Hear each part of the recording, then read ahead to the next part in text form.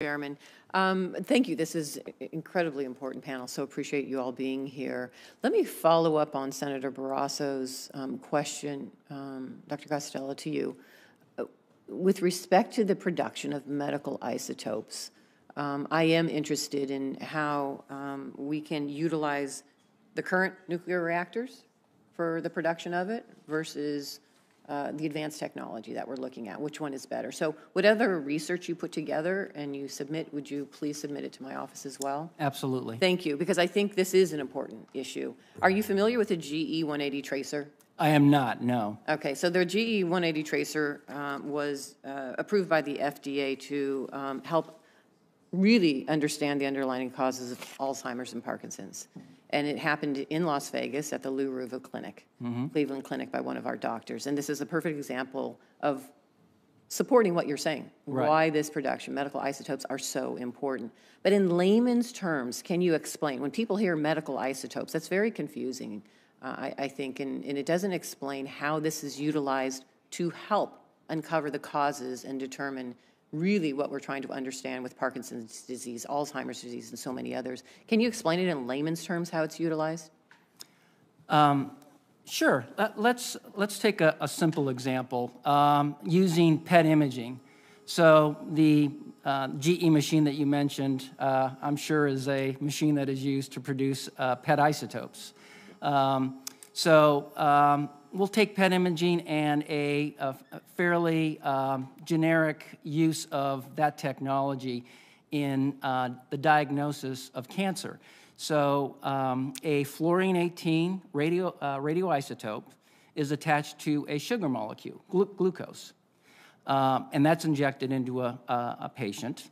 And glucose is used by every cell in the body. But cells that are particularly active, that have a much higher level of metabolism, absorb more of that. And so with PET imaging using fluorinated glucose, FDG, physicians can actually diagnose where cancer has metastasized. That same technology can be used with a patient that has been diagnosed with cancer, and then used after treatment to determine if some of those tumors have actually decreased in size or actually gone away. So it's a nice example of how nuclear medicine and PET imaging can be used not only in diagnosis but informing treatment. Thank you so much. And then you ended your testimony talking about the need for stakeholder agency advisory committee. Can you talk a little bit, your vision for that? What do you anticipate if we were to put something together like that? What would be its duties and functions? What are you thinking? The isotope program had basically through the NSAC underwent an overview, a review of isotope needs. It was the NSAC-I isotope subcommittee that has done that twice. The last report was in 2015.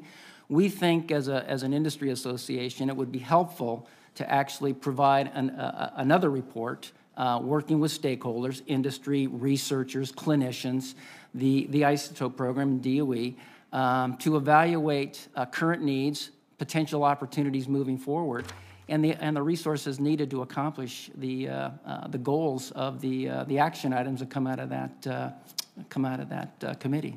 Thank you.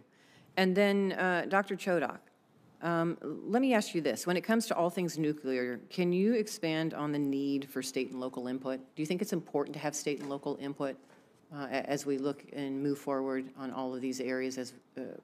Yes, as a utility, it's absolutely essential that we not only serve customers with safe, reliable power, but we serve them in the way that they want to be served. And we need to work very collaboratively with state and local governments to ensure that everybody's on board with the way that we serve. There are multiple options to serve customers, and generally speaking, we try to remain technologically agnostic. In other words, we're looking for the solution that provides that reliable, low-cost power, but also one that communities are willing and interested in having as part of their mix. Thank you. I appreciate it. Thank you, Mr. Chairman.